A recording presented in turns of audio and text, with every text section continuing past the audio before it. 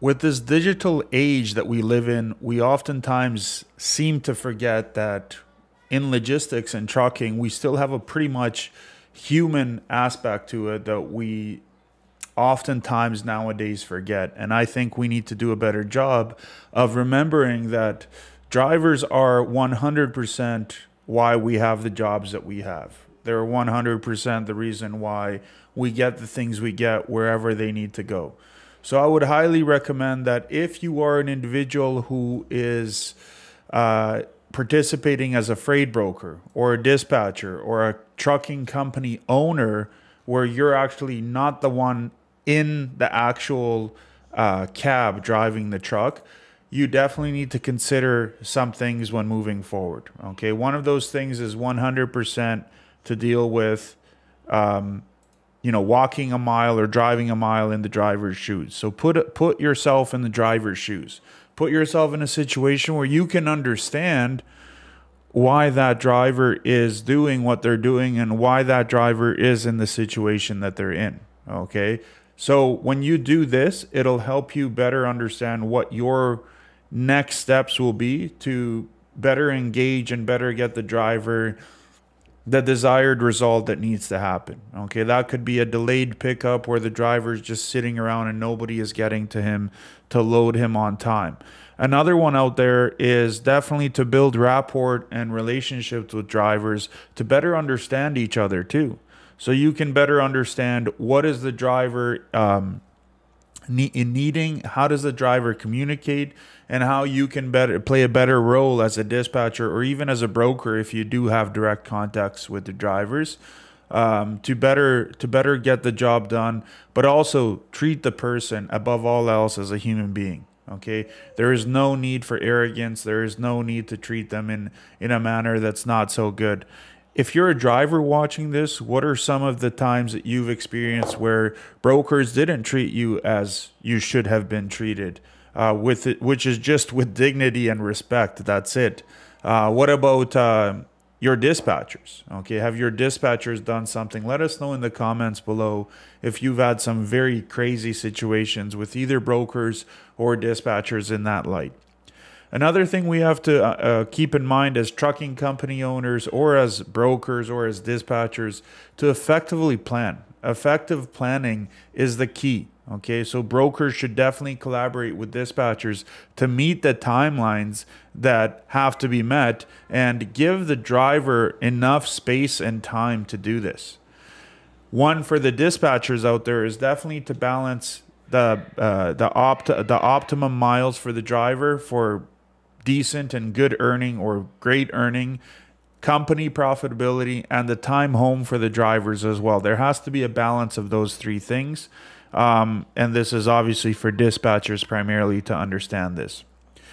Also, please plan the backhauls if you at all can in advance to ensure that the driver is not stuck at a place for a long time. This has to be done in a proper manner. Booking too early can definitely be detrimental, just as waiting too long to book something back can also be. So there has to be a balance there. Okay. In addition to this, backhaul. The term backhaul should not be confused or used interchangeably with cheap freight. So please don't take cheap freight just because somebody is labeling it as a backhaul. Okay. Another thing, you should be aware of which drivers are trained and certified to carry the hazmat loads. So this definitely is the broker's responsibility to properly vet the carrier and also to make sure that the dispatcher understands hazmat. Okay, you don't just pass off a hazmat load to dispatcher and hope everything goes well. Ask the right questions and see if the right person is taking this shipment. Okay. Dispatchers, on the other hand, should definitely be aware of the hours of service availability for drivers, and don't put drivers in a mission impossible situation where they're going to have a very difficult time covering that load, getting to pick up or delivery on time because you thought they could make it. Do the calculations, look at the hours of service availability for your drivers, and plan accordingly. Okay? And a good dispatcher and a trucking company owner can definitely make or break a trucking company. So if a dispatcher does his or her job properly, driver turnover will definitely improve. Okay, it definitely will get better.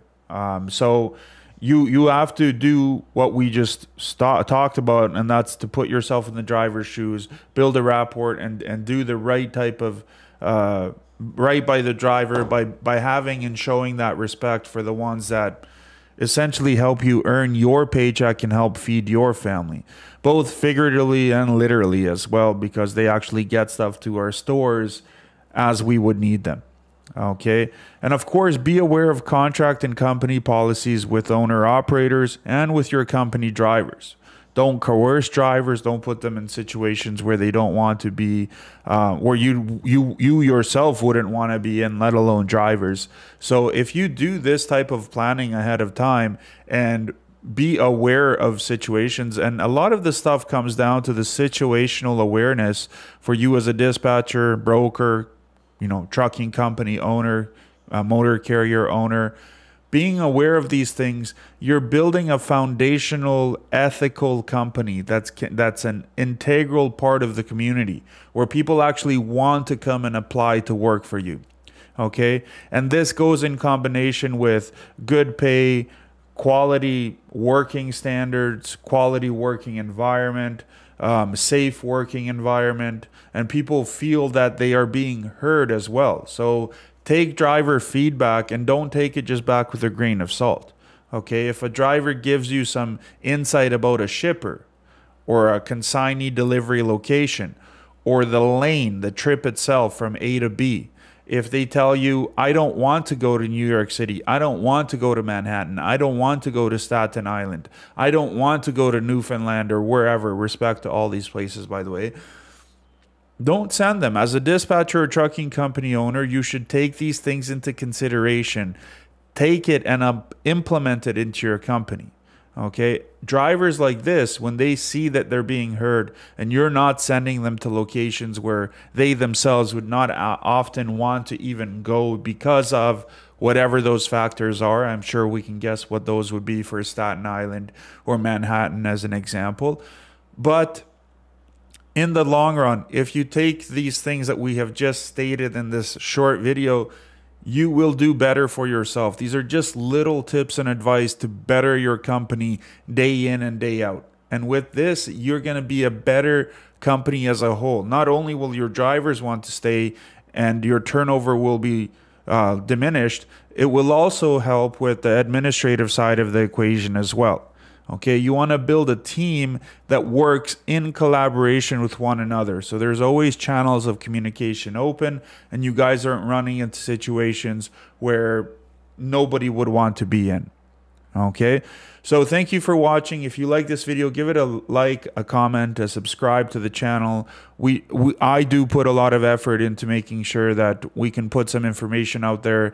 No fluff. This is just what it's about. And this is for trucking companies, owner-operators, and freight brokers, respectively. Thank you very much for watching. Thank you.